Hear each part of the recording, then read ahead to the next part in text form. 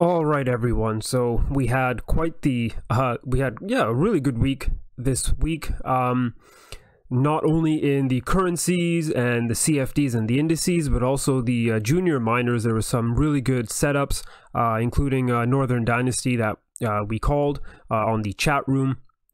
Very nice setup, very nice break. And again, folks, these market structures, they keep repeating themselves in all these markets, and that is the goal, just to repeat these same setups over and over again. So before we look at the charts, let's look at some sort of fundamental news, I guess, out there. A lot of deteriorating economic data that's been coming out. Again, not surprising if you follow my blog as well. And the repo, if you remember last week, I posted a video. I wanted to show you about what was going on in the repo market, and the site was down for maintenance, and it was down for about 3 days. Of course, a lot of theories on why, and maybe the Fed, don't want to show us what's happening anymore. However, yesterday, they were back. This week they were back. Yesterday they injected about 80 billion in repo, and then today for a Valentine's Day gift it was about 47.65. So this is just a short-term repo, but I just wanted to let you know that the repos are continuing. Fed Chair Powell may have put himself in a bit of a pickle here, because he said that it would end around April, and I do not think that will happen.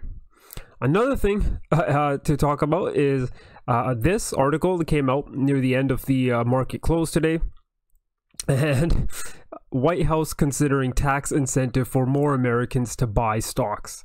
Again, folks, everything and anything will be done to keep these markets propped up. They cannot be allowed to fall, not just for the president and election-wise, but everything, pretty much. Pensions, retirements, you name it. A lot of money. Again, I think, a lot of pension money is following these or are into stocks now, because they can't make yield in bonds anymore. And you have this mess now where stocks are the only place to go for real yield, and a lot of money is going into the US stock market. And if you follow my work and my blog as well on Uncharted FX, I've talked about why the dollar is going higher and why you have to follow the dollar. Very crucial. And we can take a quick look at the dollar. The dollar did have a really good week, not soybeans, but the dollar had a really good week. And again, folks, just for geopolitics and for economic fundamentals, and economics in general, really, you have to follow the dollar and what is coming. But again, this article made me sort of laugh.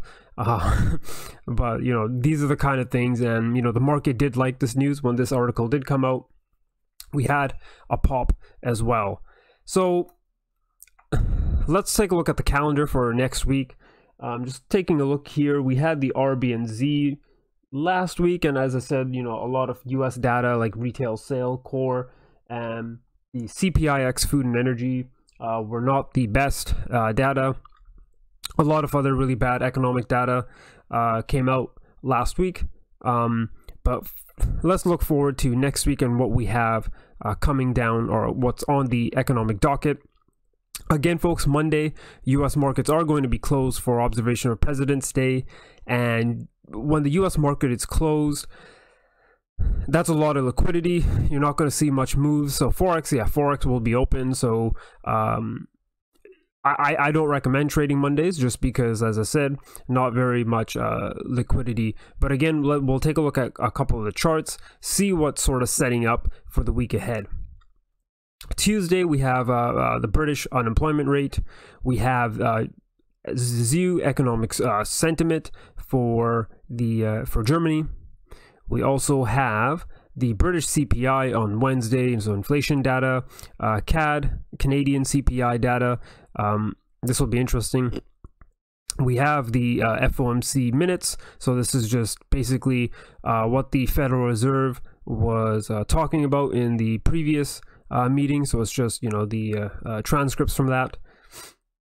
We have Aussie employment data. We do have the Chinese interest rate decision. Okay, wow. So this one will be very interesting given, well, we also have the Australian unemployment rate. So that Wednesday will be quite an important day here. Of course, both economies are linked. The Australian dollar generally moves on Chinese data due to trade, but this will be very interesting. Will the Chinese cut the data? Of course, you know, we are hearing all the coronavirus stuff and how the economy has pretty much stalled. Before the virus, there was a lot of other data coming up from China regarding the economy pretty much. You know, there's bank bailouts, and I believe an entire Chinese province just got bailed out as well, but it's not really getting much attention due to the coronavirus. So this will be very interesting. Will the PBOC cut rates? Again, folks, all central banks will be cutting rates and are cutting rates. Thursday, we have the ECB monetary policy meeting accounts. And on Friday, let's see, so it's preliminary data. I don't really like to look at that. Canadian retail sales, and I think that will be it. So I think that's going to be important. The big data is the Chinese interest rate decision on Wednesday. Let's see if they do cut. And you can see here that there's no consensus yet. You know, it is the People's Bank of China, right? So I've said this in the past, but you know, I don't trust the economic data from China, and that means I don't really trust the numbers that is coming out about the coronavirus. But you know, this is strictly about market, so we'll stick with the charts. So some trades that we took this week, we did take the Australian New Zealand dollar. Where is that? So that was here on the daily, and again, folks, we took it on this break here. So I'm moving my positions because this is still a setup for next for this upcoming week. But again, folks, a nice lesson here to be learned is when you have multiple green candles, and again, the break was here. So if you remember, this is where we took the trade. But if you have multiple green candles, it's, you know, you're expecting to see a pullback. We didn't even have a pattern here, so we were looking for, well, actually we had a double bottom, sorry. But ideally we would have like to have seen a pullback before going higher. But the main lesson really from this is to close your position when there's a big news event. So this big red daily candle was because of the RBNZ. There's the interest rate decision. So again, folks, that's something I do. One of my criteria is I close my positions before a big news event, because first, you do not know how or what the data print will be, and then secondly, you will not know how the market will actually react to that data point. So you know, good trade, but because of the data that was coming out, best to close before that. And now, you know, we'll look to see if we can get in, because on the daily we have to still make our first higher low here, which we'll probably be making here. One interesting look is on the 4 hour, where some people are saying that this is a head and shoulder right here. Do I think that's a proper head and shoulder? Not really, just because, you know, a head and shoulder has to occur at the top or the bottom of a well-defined trend. You know, something a bit longer like this, but is this really a decent uptrend? I mean, you know, I wouldn't say so. I think the daily chart looks a bit more better for a trade. So what I'll do is I will be watching it primarily on the daily chart, because the daily chart does have the better signal. So I'll watch this on the daily chart, but of course, you know, take a look on the 4 hour there. But I do not think that that's a proper head and shoulder pattern, because we want to see it in a very prolonged trend. So that was you know, a trade that we took last week, and we're still looking forward to for this week ahead. Let's do wheat quickly. So wheat was also a trade that I took short. I actually closed it for a break even, really, because we did not get any follow through, and I am still watching this for entry for next week. If we do break below these lows here, we'll have our first confirmed lower high, and here, this is a good sort of definition of a head and shoulder after a very nice prolonged trend. So wheat is still on the watch list for next week. The real winner was the US Swissy, so we did get in on this break here, had the retest, and again, this is another good example of what I was talking about with Aussie New Zealand. When you have multiple green candles, you know, the probability and the likelihood of a pullback is very high. So, you know, do account for that when you're placing your stop losses, etc. But this was a good trade. And you know, we still haven't even hit our targets, but I closed this for the week because I do not really want to hold positions over the weekend given the macro environment we are in. But perhaps we'll get a higher low before testing this target zone that we have been targeting for well since this trade idea came out. US Canadian dollar, also another trade that we took. This is the area we're watching. Again, another lesson. When you have multiple red candles like this, you should expect a pullback. So this trade, again, was you know, not very much profits compared to US Swiss, but it's still pretty decent. But we now are waiting for the break below these lows for the week ahead for a continuation. But you know, we've had the retest, and the retest has been held. However, a retest is not confirmed until you make lower lows, right? So the lower high swing is not confirmed until we make lower lows, and that is what we are expecting here for the US Canadian dollar. And New Zealand CAD was a good winner as well, and this is what we talked about. Head and shoulder here, had the break. We had our first swing and we were expecting a second swing. We came back to retest the zone. Again, this was due to the New Zealand RBNZ interest rate decision, that volatility, but we still have not made our second swing, which is confirmed once we break below these lows here. But this was the target when we first took the trade down here anyway, so we are still on target to hit the 84.50 level. However, you know, if you want to re-enter, it's up to you, but I think there's plenty of other opportunities that we should look for. So what I'll do is I'm going to actually start from bottom to top. We'll cover the equities last. We'll do the US Chinese yuan here on the 4-hour. Something we've been watching, but we're seeing a topping pattern here, and you know, we're not really making any new swings anymore. So the idea was to see a break below here, and this is again key, folks. We wait for the breaks and the close. We have not seen that yet. So let's see if this happens next week. Maybe the People's Bank of China, you know, with their rate decisions, will do this. Will they devalue the yuan even more by cutting rates? You know, that's what they'd want to do. But let's see what happens. Euro Norwegian Krona. So this was also another trade we took. It was not last week, but the week before, and we were expecting a second lower high swing, and we have that confirmed now on the Friday with this break here. So this break and close below the lows confirms a lower swing, lower high swing in this case, and we are expecting to see continuation. So this might be something I might be looking to get back into, because the risk to reward, I think, using these levels here is actually quite decent. So this might be something, the Norwegian krona, that I'll look into. And when we cover oil, we will take a look at why the krona and probably the Canadian dollar will get, you know, a nice correlation with oil, and why we might be bullish on both of them. So more Canadian dollar pairs, but we'll take a look at oil. New Zealand Swissy here on the 4-hour, we are at a very important support slash flip zone here.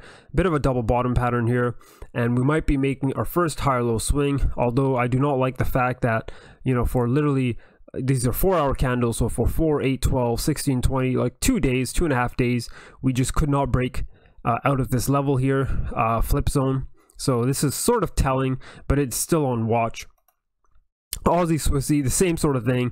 Very nice, you know, head and shoulder pattern here after a very nice prolonged downtrend, but we just cannot break above here. There is also a bit of a gap here, but you know, just on the watch list, perhaps there are some better pairs to look at. Euro Aussie and Euro New Zealand, both are not really giving us a pattern yet, but are at very interesting zones, the flip zone here. And you know, we have proper fake out candles here. So again, I've talked about how we trade long wick candles. It's not the wick by itself, but it's the subsequent candles, or the subsequent candle that tells us what's going to occur and what actually confirms a fake out candle here. And we have that actually on both these pairs, so it'll be interesting to watch both of them going into next week. If we can create some sort of pattern, maybe a head and shoulder here on the Euro Aussie, playing with these levels here, that might be better confluence for this trade. So both, you know, at very good levels, but we will monitor them for the week ahead. Canadian Japanese yen here on the 4-hour, sort of a head and shoulder here, but I have this highlighted because of oil again, and we'll probably talk about oil, but we will talk about oil, but just realize that the Canadian dollar, we are bullish on it for next week only if oil does what we think it's going to do. In fact, I think on Brent crude it's already broken out, but we'll cover that when we get there. I think before I talk about the yen, let's look at the yen futures, which is also very interesting. Very big flip zone here on the daily, and on the 4-hour, this is something I've been talking about even on the chat room. We're expecting some sort of head and shoulder pattern here. The yen is, and we have a confirmed fake out here too with this long wick, but the yen is considered, a risk-off asset, safe haven currency, because the Japanese government is stable, and the Japanese, they have the highest, one of the highest saving rates for the Western allied nations. So the yen is actually backed by savings, whereas the dollar, it is the world reserve currency, but if it wasn't, it would be backed by the U.S. Army, perhaps. Well, definitely, definitely would be. So we're not really expecting any big news out of Japan, any blockbuster economic news out of Japan that would make people buy the yen. Generally, we're expecting the yen to be, as I said, a risk-off safe haven currency. So we might be seeing something over this weekend or next week, perhaps news that might scare the market. Could be coronavirus news. Again, we don't predict that. We're just telling us what these market cycles are showing us. So don't be surprised if we see some sort of negative data or negative event or news either this weekend or next week sometime, which might force some money into the yen. And when we look at some of the indices like the S&P and the NASDAQ, they are showing a bit of a short setup, so maybe there's a confluence there with the yen and perhaps the markets pulling back, let's call it. I'm not going to say they're going to fall heavily, but probably pull back next week. Of course, if you follow my work, there's nowhere to go for yield except the stock markets, and that will keep it buoyed. And you're seeing things like this and what the Fed is doing, all to keep stocks propped. So back to the yen quickly. As I gave you that case for a bullish yen, so that was yen futures. Perhaps here on the daily, 3 setups here that look really decent. I'll quickly cover pound yen because this is still from same setup from last week. We still haven't really tested that 141 zone, but not the best looking. But I do like the Swissy yen, and we have our confirmed lower high here. Unfortunately, this happened on a Friday close. Again, I just do not like to take breakouts or hold positions over the weekend. So let's see how this opens on Monday, but probably looking for an entry around Tuesday because of the low liquidity. We'll probably get some really bad price action. Euro yen is the one I really like. I was going to take a short on this on Thursday night when I had this break, or Thursday at 2 p.m. Pacific time, but I just didn't want to hold this over the weekend, and I thought, this will probably pull back before we continue lower. So I am going to actually still wait for a bit of a pullback, perhaps on Monday before entering, but this idea does look good. Again, if we miss some, we're not really worried because there's plenty of charts and plenty of setups out there for us. I talked about Aussie New Zealand.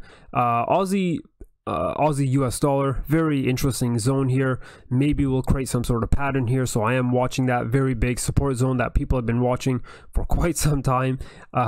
So let's see if we get some sort of pattern here. I have already talked about the US Canadian dollar on the continuation. Sticking with the yen pairs, there could be a double top slash head and shoulder pattern here on the US yen on the 4-hour. So we are watching this zone here, the 109, let's call it 60 zone for a break and possible entry.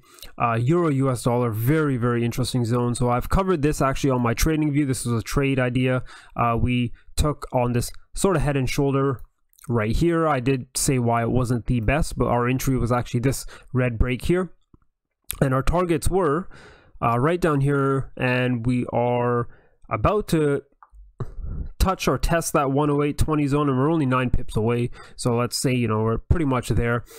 So from here, let's see if we get some sort of you know, setup. Very nice trend here. You can see very well defined the lower highs and lower lows here. So I'd like to see some sort of bottoming here, but the euro US dollar might be something that we can look into to enter for next week, only if we get the pattern. So this is on the watch list just because of where we are at. Have already talked about wheat, natural gas, same trade idea, trade setup from next week. Let's see if we can get a retest here and create some sort of head and shoulder here, but natural gas has been getting killed recently. And perhaps to the best trade for next week, it will be oil. We have covered this on the week before, and this is why we are patient. We talked about, you know, is this going to be a daily swing? But it was already extended. The trade was already extended. We had multiple swings here on the daily, and again, the swing is only confirmed once you break between and make new lower lows. So, you know, this was not a confirmed retest because we did not break below these lows here. And on the 4 hour, we are getting a very nice setup here, double bottom, and you know, a nice higher low setup here. And we just have not had that nice break yet above, let's call it the 52 sort of 25 zone here. We're expecting that for next week. So this is what we are watching, but we have patiently watched this all week and we just did not get the trigger. So this is, you know, again, probably the best setup along with the Canadian dollar and the yen and perhaps some of the indices telling us what's going to happen next week. Brent crude actually has had that breakout.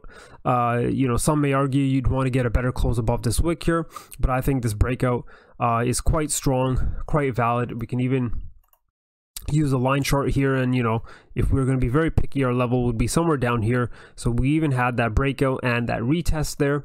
So I do like where oil is going next week. And again, folks, this is a nice these are trades, and we expect oil to go up perhaps 59 or even up to the $60 zone here.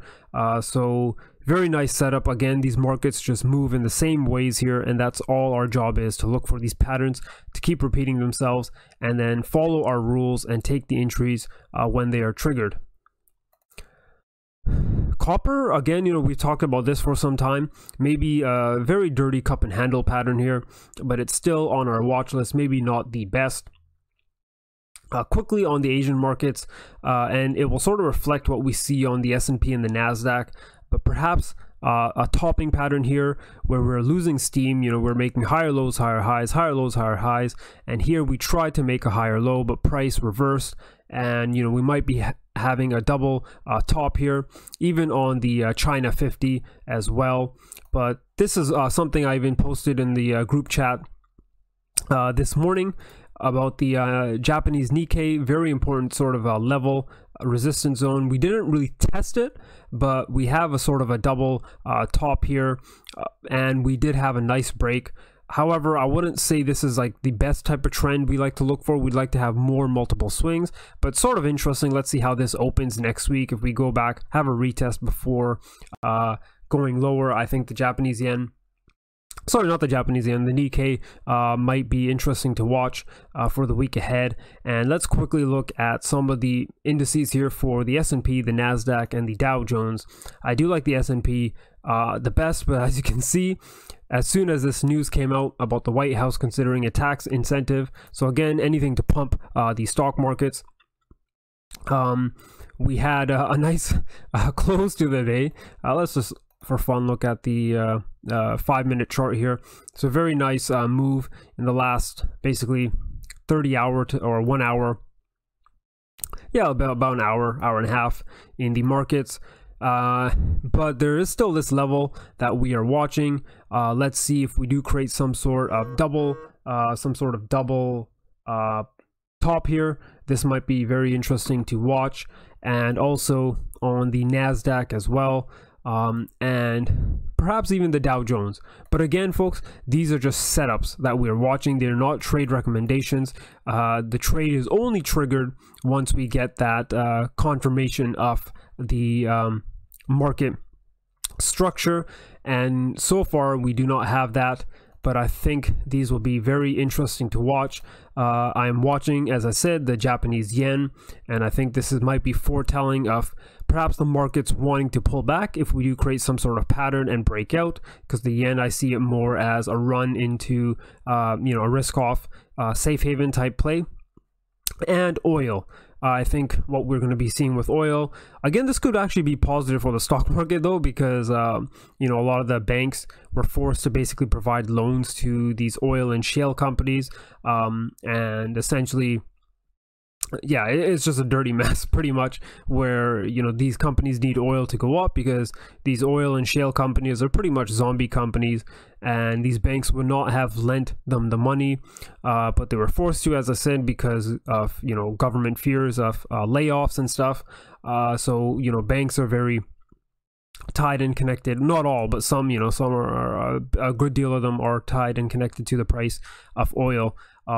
So what oil will do might affect the Canadian dollar, but I'm more interested to see what will happen with the yen, and if this will mean some sort of run as a safe haven into the yen because of some sort of fundamental news that we hear. But I just find it funny because a lot of people were looking at the market and saying, hey, this might be a nice setup for next week.